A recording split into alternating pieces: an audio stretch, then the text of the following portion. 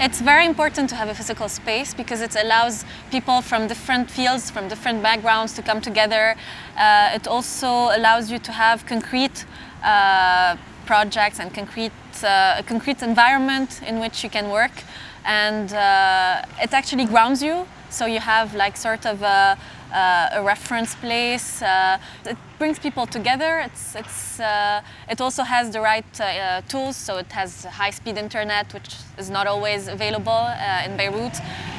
It also has a cafe. So food is very important in Beirut. So people gather around that and can work together.